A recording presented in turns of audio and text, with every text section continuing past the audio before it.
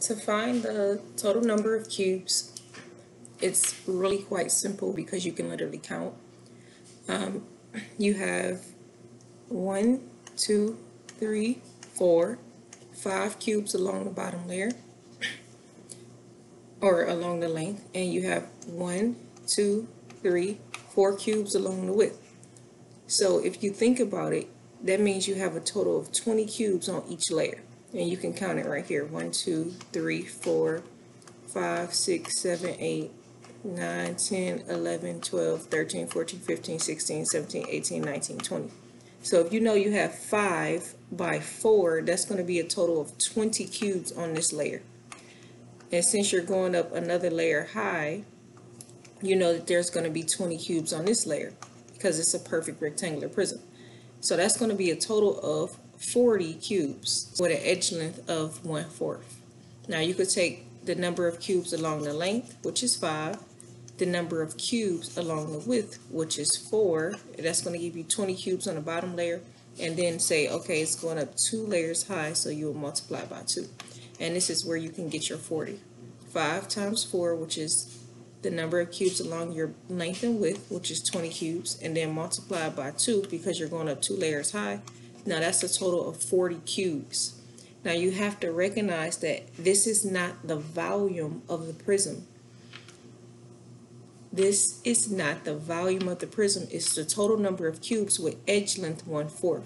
So since the cube is not a whole number, we're dealing with fractional edge length instead of a whole number 1. So since the cubes is not 1 by 1 by 1, this is not the volume, but only the total number of cubes. So don't mix that up.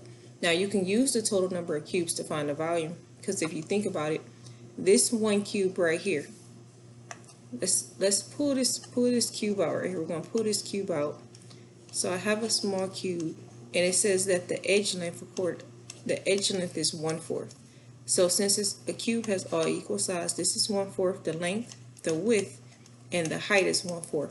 So if I find the volume of this, I can multiply my length times my width times my height, and that's going to give me a total of 1/64. So each one of these cubes inside of this prism, all 40, have a volume of 1/64. So if I take that volume of 1 cube, 1/64, and multiply by the total number of cubes, which is 40, because I have 40 of, means to multiply 40 of those, I can figure out the volume of the prism. Put my whole number of 1, multiply across. 1 times 40 is 40. 64 times 1 is 64. And then I can simplify. These are both divisible by 8. 40 divided by 8 is 5, and 64 divided by 8 is 8.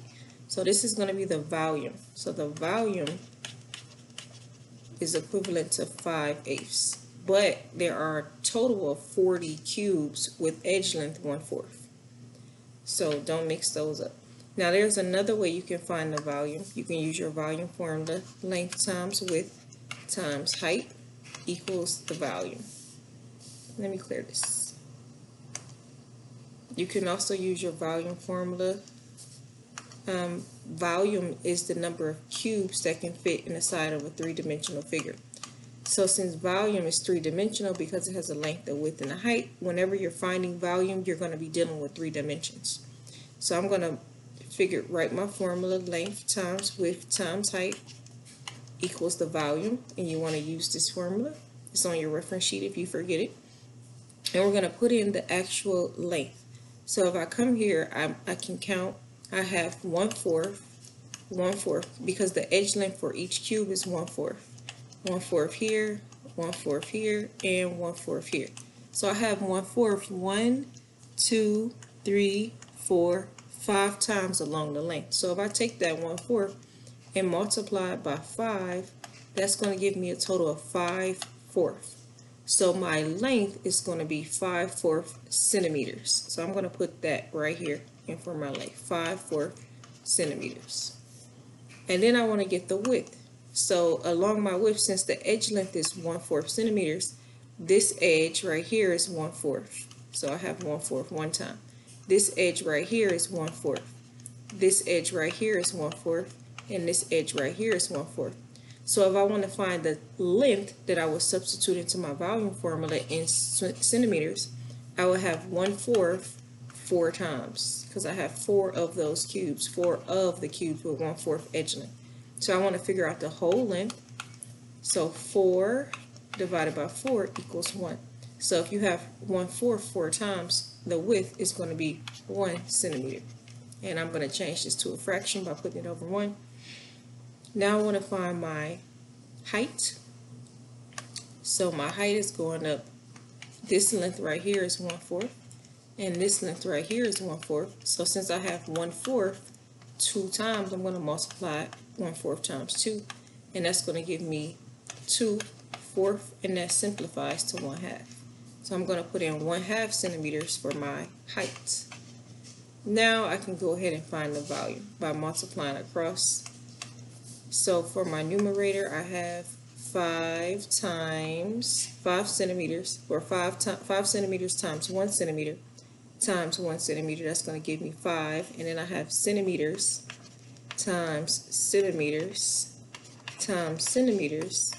That's going to give me centimeters to the 3rd power, because repeated multiplication gives you an exponent.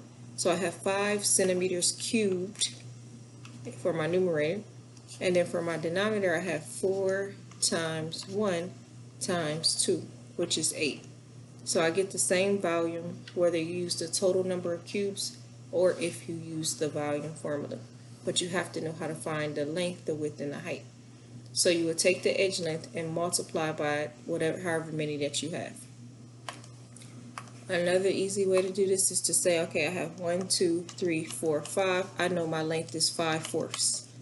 The denominator is going to be 4. I have 1, 2, 3, 4. So I'm going to have 4 cubes on, and then my denominator is going to be my edge length here. So that would be 4/4. And then I have 1, 2. So I have 2/4. So that's actually easy. The numerator is going to be the total number of cubes,